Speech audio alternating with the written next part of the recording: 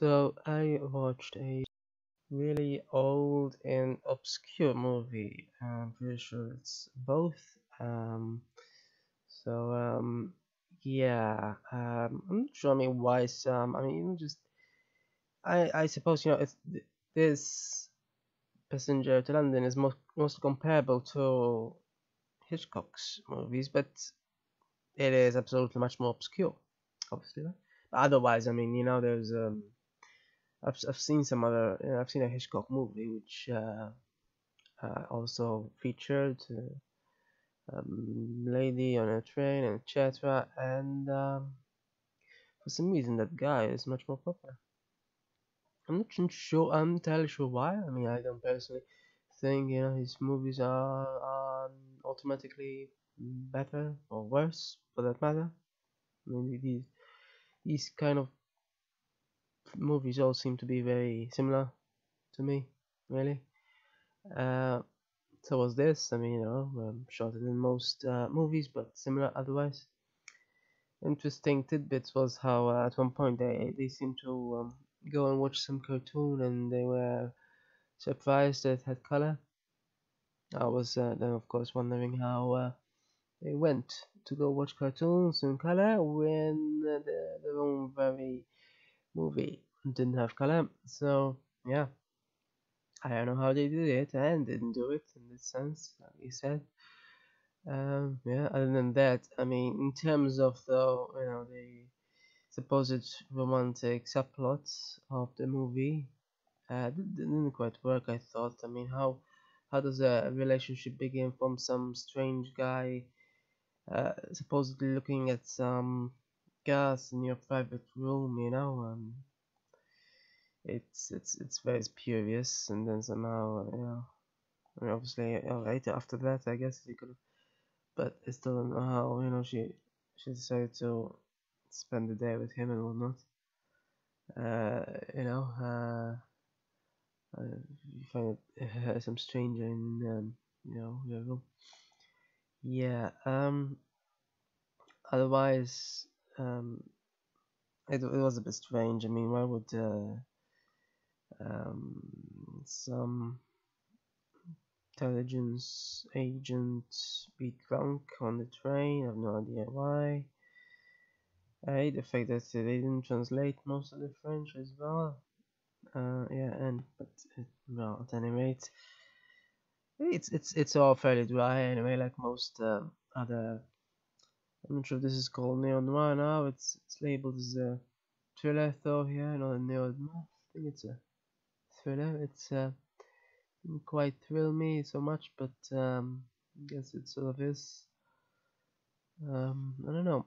All the people there, whenever they're hit by something, this is a problem in many movies, but particularly in old ones. They don't seem to want to have any sort of sound effect. People just go down, and somehow they all go down after one single hit. I doubt that's realistic unless the person is very fragile, and somehow everyone seems fragile in old movies. It's quite something. Yeah, they all seem to go down with one hit. I mean, a recent movie I also watched. Um, you know, uh, this also happened. In the 49th parallel, it also happened. A hit with the back of a gun, just totally knocked him out. One would think, why would guns exist if they can just simply, might as well, just have something like that, a piece of plastic with nothing inside, and people could just hit everyone and they just go down immediately. Why shoot them at all? Yeah, somehow they all do in all old movies. It's a bit absurd because of course it's not at all realistic. But crucially, I think it mostly happens in old movies at least. Don't quite remember it happening in newer movies. In old movies, you get them hitting them and no sound effect for some reason. So somehow they thought, yeah, we can just blank out the sound effect. I mean, it's much easier anyway. Might as well. No need for additional things. It's absurd though. I mean, I don't know. Did they think that in real life there would be no sound effect? Well, anyway, yeah. So That's what it is, and another old movie. It's not as good as 49 Part that had a interesting story as far as stories go. Of course, it was supposedly won the Oscar for best story, so yeah, recognized even back then. This was something much more obscure, yeah. Um, Even earlier, so much earlier. This was even before World War II began in earnest. Before France was taking over, actually. France was featured a bit, and so yeah, 1937. It's quite old, but I don't know. It seems like it was made by some director who's known to direct so-called B movies, I suppose, where it's just somehow it's not as you know. Yeah. In contrast, 49 Parallel had nearly 6,000 raters. I mean that's still not much considering it's uh, as 80 years old. Yeah, 80 years. This is even longer, of course, and it has 500 or so raters. This movie I'm commenting on, Passenger to London. Yeah, well, generally I guess all movies do have less ratings. Um, I'm not sure why, well, mainly because I suppose this site here was created much later than their creation. I don't know, maybe most people who watched them when they came out, and of course themselves are no longer here to rate it. Likely, that's the unfortunate fact. Um, yeah, and of course, when it comes to old movies, most actors are already old, and it's just happens. There wasn't really anyone who stands out, so it's quite something. So to see this Jenny Laird, she was quite different at this age, quite different to when she was older then.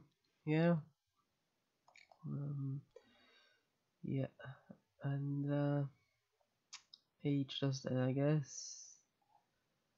She died in 2001. Quite different. So she was. Yeah, she was.